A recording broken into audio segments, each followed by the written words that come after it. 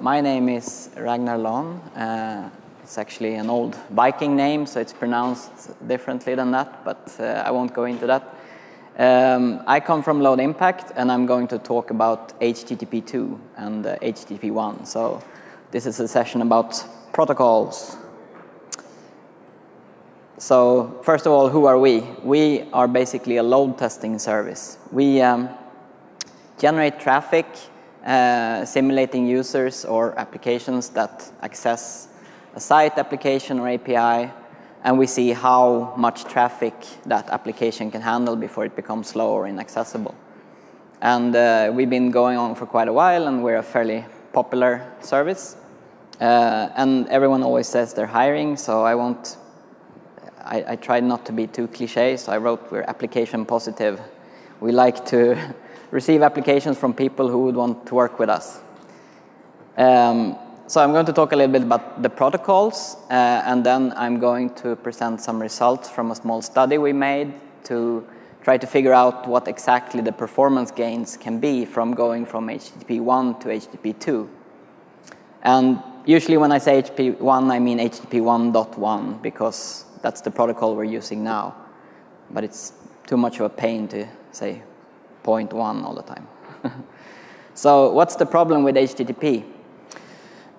Mike Belch at Google did some research a while ago, and he found out that if you have a 5 megabit connection, or if you have 5 megabit of bandwidth between the client and the server, the average web page will load in about 1.5 seconds. That's the page load time in this diagram. And if you double the available bandwidth, load time will only be slightly improved.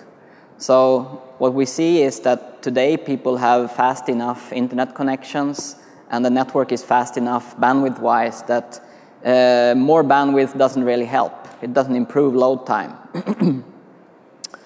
So on the other hand, network delay is a big problem to HTTP today. And network delay has a linear relationship with page load time. So if you reduce network delay, you always get faster page load times. So basically, HTTP is a protocol that is very network delay sensitive. And if we go back in history a little bit, the first HTTP specification was released in 1996. And back then, web pages were very small, and internet bandwidth was very, very limited. People were on dial-up modems that could do maybe 40, 50 kilobits per second. And of course, today they have multi-megabit connections, so maybe it's a factor 100 faster today in terms of bandwidth. And this is an invented page load that happened. It's supposed to show a page load in 1996. So we had pages that were very small and consisted of very few resources, an HTML document and some images. And the page loads could look something like this. I've actually enlarged my mouse pointer here so I can point at stuff. It's a huge one. So basically, a client would load the index.html file like normally happens, and the blue part here is the connection time. So that's the time it takes to set up a TCP connection, which involves the bouncing of a few packets back and forth. Not much data is transferred, but the network delay determines how long that takes, that connection setup.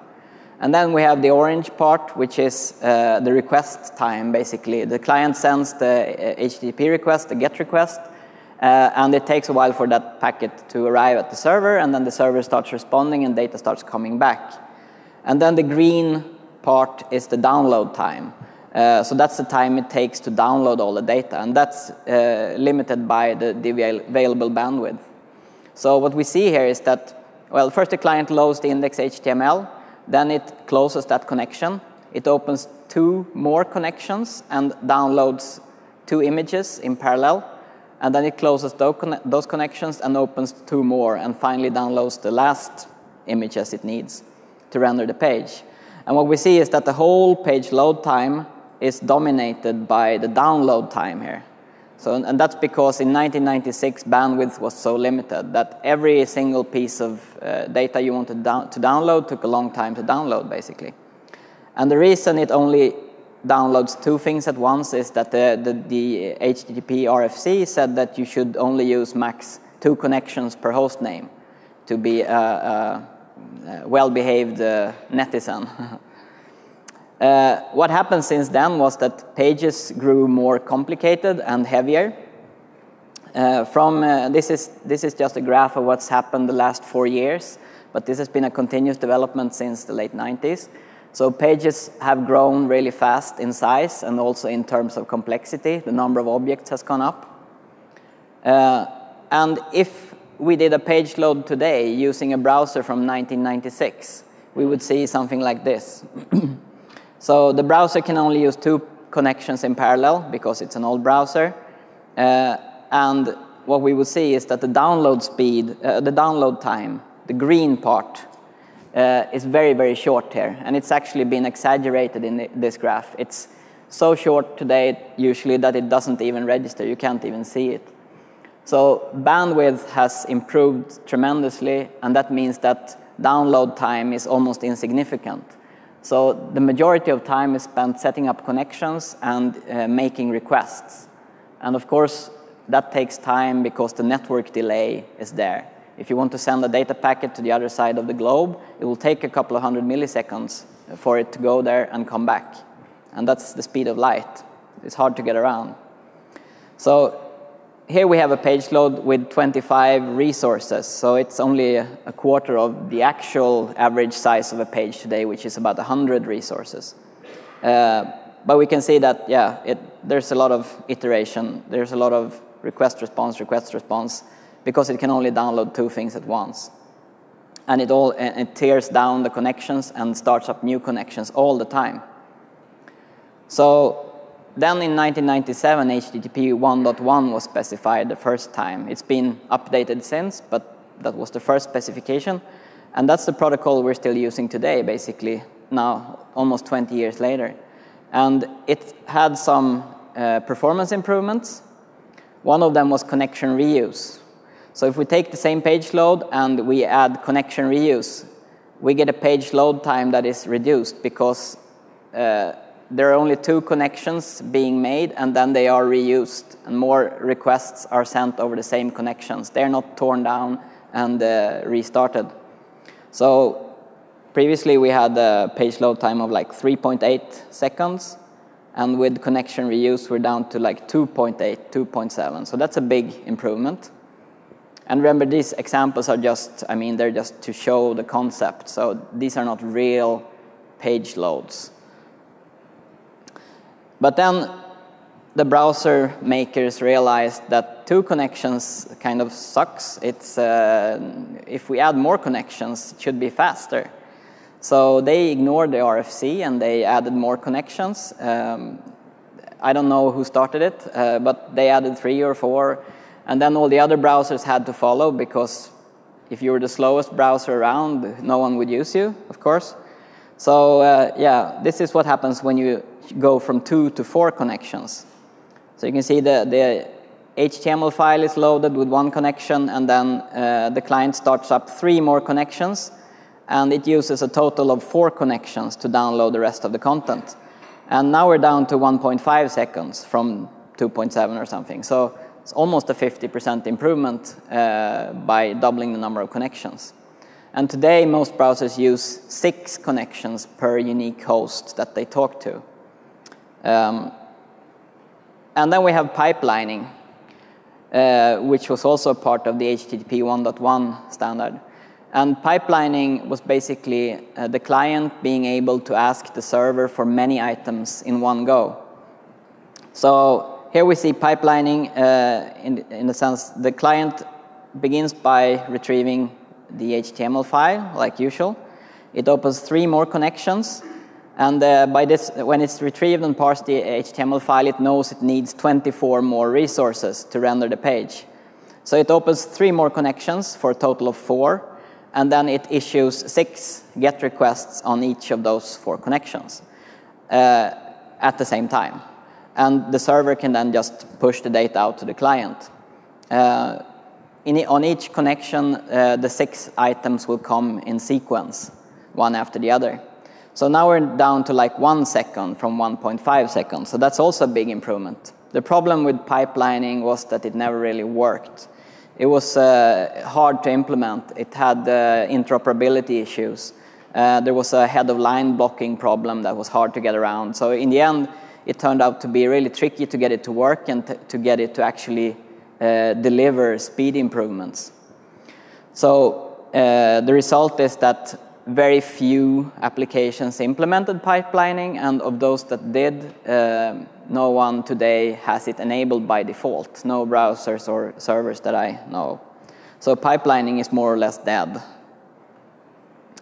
So people try to get more performance out of HTTP by doing certain optimizations, and basically to get around the weaknesses of the protocol and its delay sensitivity. And the first 3, spriting, inlining, and concatenating, they are there to basically reduce the number of HTTP requests made. So spriting, of course, I expect most people know all this already, so I won't be too long here. Spriting, of course, is to mash together lots of small images into one large image, so you get one HTTP request instead of many. And inlining is basically taking images and putting them inside CSS files to reduce also the number of requests. And concatenating is mashing together JavaScript. So all those 3 reduce the number of requests that the client has to make to render a page. And that speeds things up. And sharding is a different thing. Sharding is when you distribute your content over multiple unique hosts to get around the limitation of 6 TCP connections per host. So if you have a client that downloads 100 resources from one single host, it can only download 6 resources at a time because it's only allowed to open 6 TCP connections to that host. But if you spread your content over 3 hosts, you can get up to 18 connections. So that's also a more connections hack to trick the clients into using more connections to download your content. And all these optimizations are, of course, they are associated with a cost. So I think the biggest cost is in terms of complexity. It gets more complicated to develop web applications, and it gets more complicated to operate them. I think that's the biggest problem. But there's also technical costs in terms of overhead. Like if you have many TCP connections, you get unwanted effects like protocol overhead and many connections stealing capacity from other applications that use fewer connections. And also,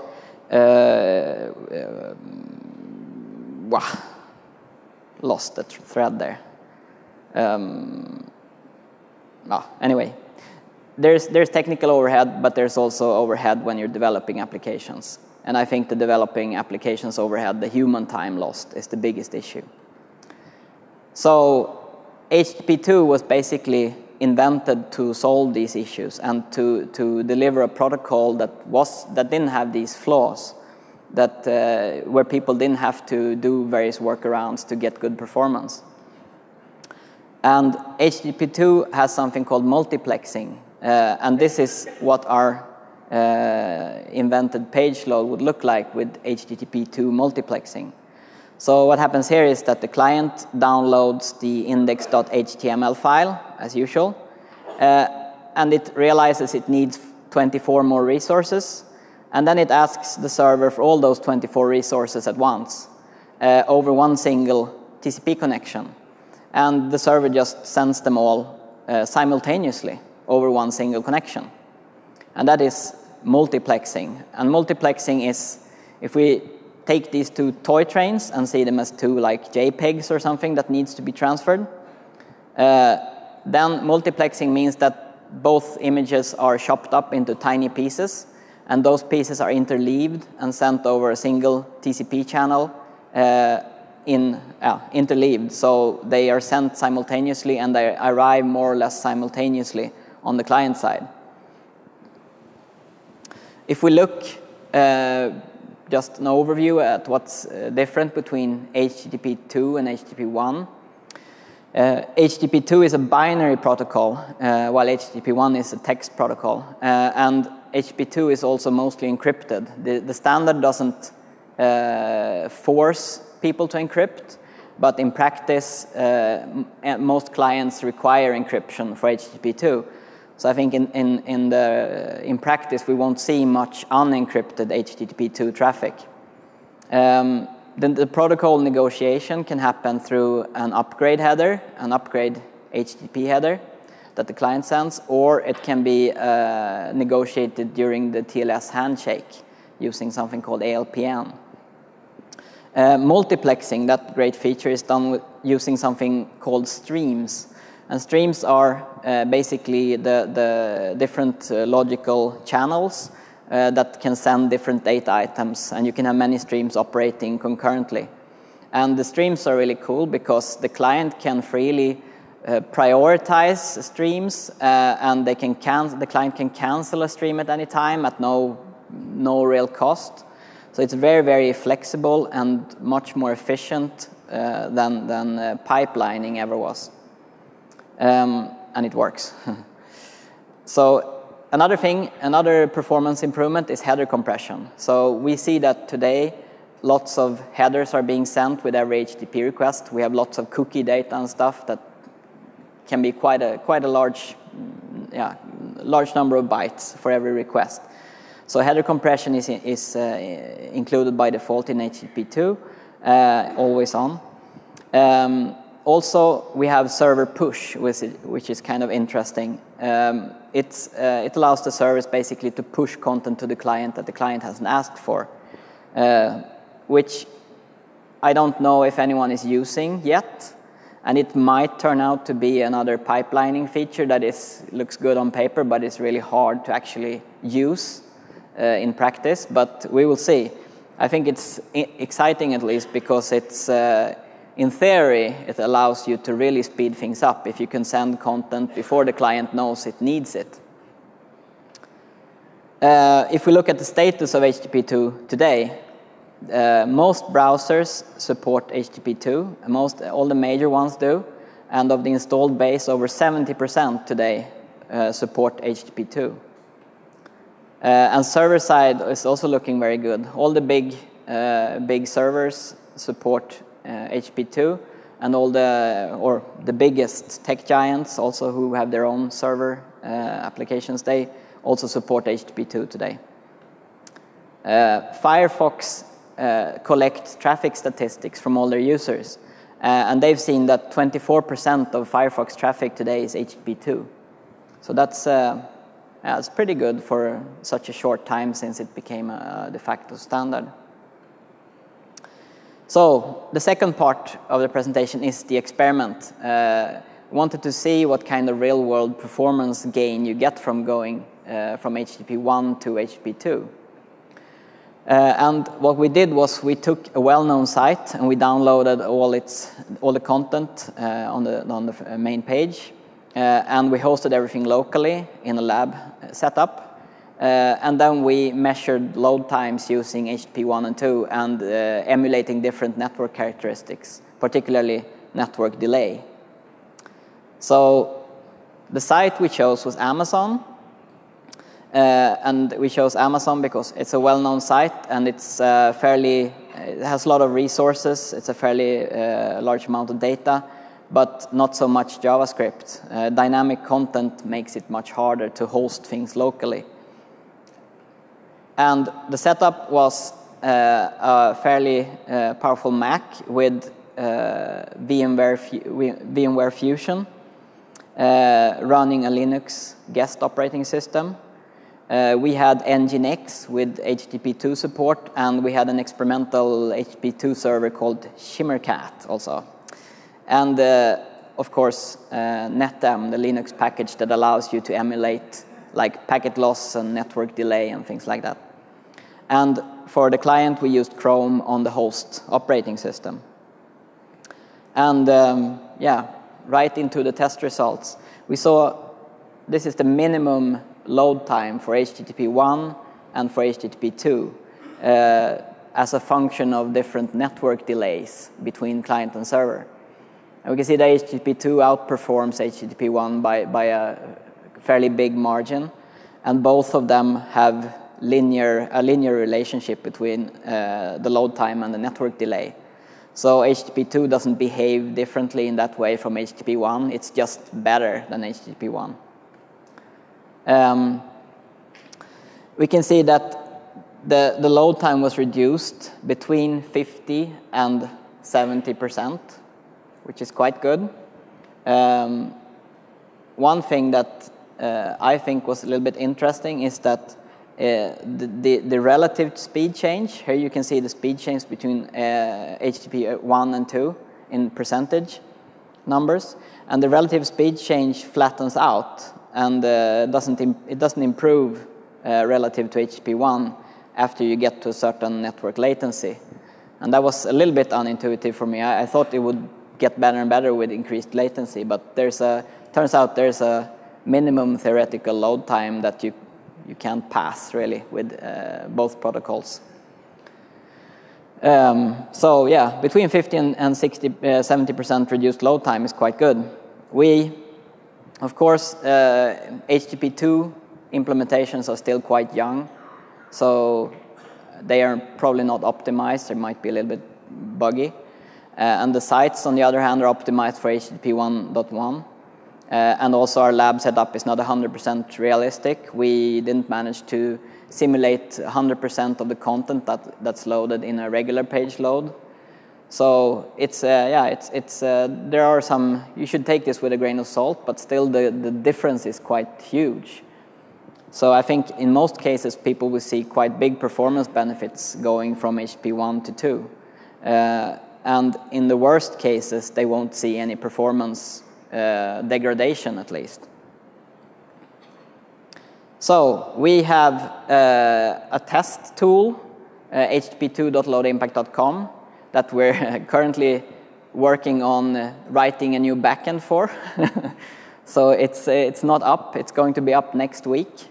And it basically does what we did in our research. So it downloads the content from a site or a URL that you specify, and then it hosts the content locally and loads it locally using HTTP 1 and 2 and simulating some network delay, reasonable network delay number. So you get a figure for how much faster that particular site would be if it was loaded over HTTP 2 instead of HTTP 1. And the code is also on GitHub, so we're trying to make this a completely transparent project. Anyone else can set up the same site if they want to. Coming next week, so it's not entirely ready. That's it for me, I think. If there's any questions or anything. Yeah?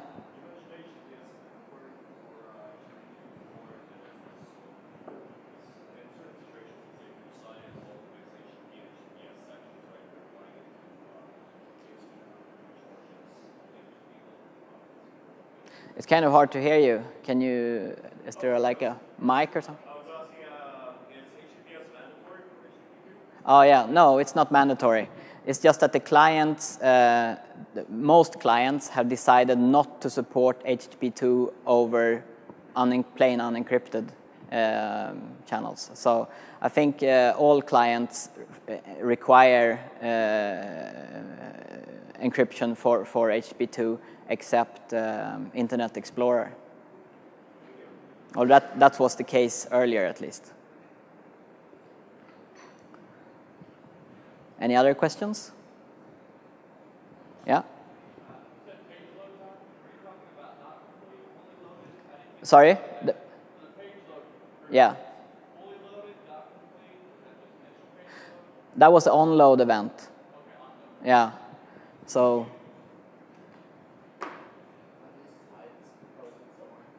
Not yet. The question was, are these slides posted somewhere? Not yet, but they will be. O'Reilly usually wants you to send your slides, and I will do that. Yeah? Multiplexing, you said it's running over a single socket.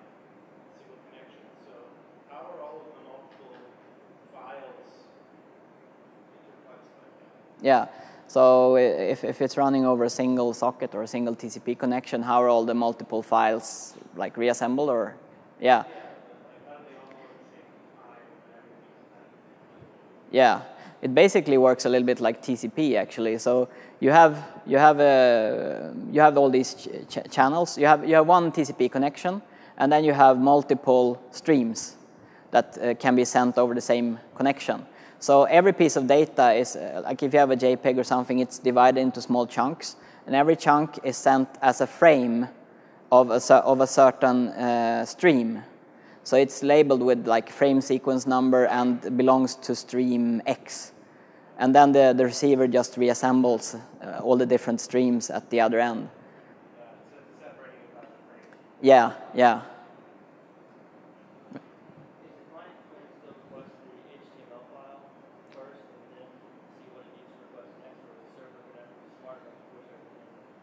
Yeah, so is the client going to request the index.html, or is the server going to push that or be smart? That was the question, right? So yeah, the protocol actually only affects how things are transferred over the wire. So it retains complete backward compatibility with HTTP1 in most other respects. So all the URL addressing schemes and everything is similar, like the status codes, the headers, everything is the same. So for application developers, most application developers will not have to worry if it's HTTP2 or HTTP1, but it can be useful to know the underlying mechanics. Yeah?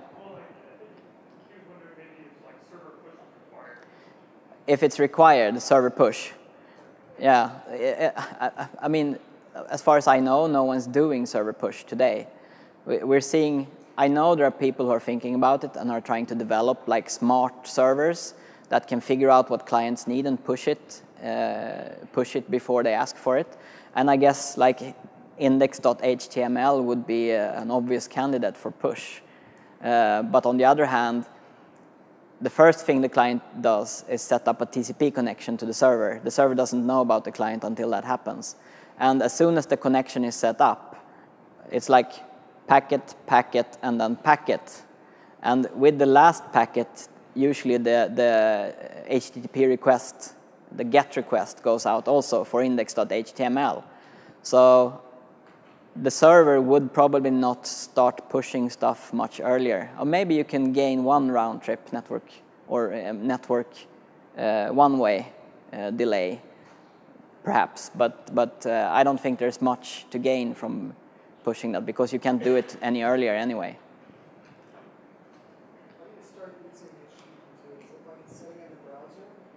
No. How do you start using it?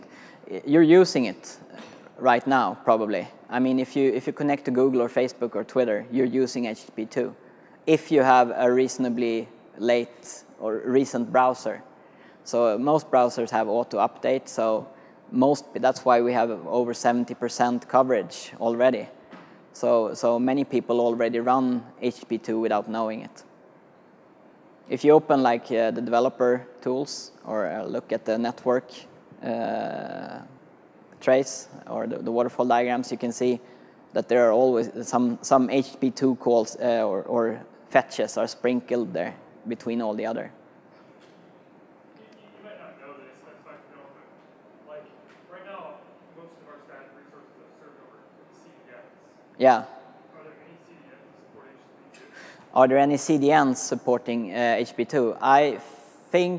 I think Akamai does, but I'm not entirely certain. I know they're working on it also. But it's like HTTP2 is, that's something one person said to me, that smaller sites that will not be out on the edge nodes of a CDN because they have too little traffic, so the edge nodes won't have their content cached. Smaller sites would benefit hugely from HTTP2.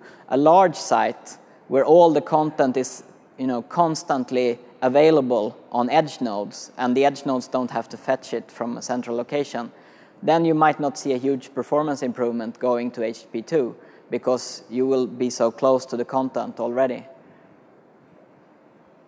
Yeah. Sorry, what's the On mobile? Good question. What's the adoption on mobile devices? I actually don't know. I don't know that. Sorry. Yeah?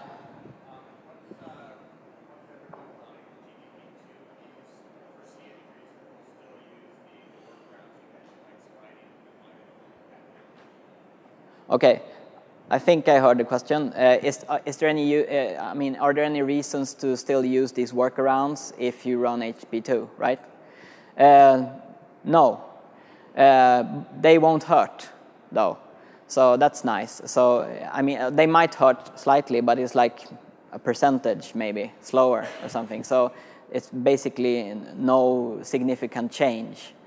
So you can still do the workarounds during a transition period, and you won't get, hurt by it. Your performance won't get hurt by it. Yeah. Sorry, can you? What servers? Yeah, web services or web servers.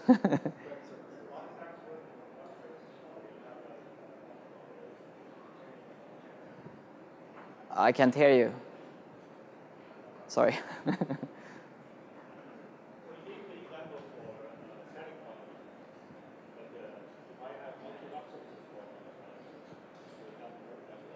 If you have multiple web services. Yeah, that should work. I mean, yeah. It's in reason it should work. So, thank you.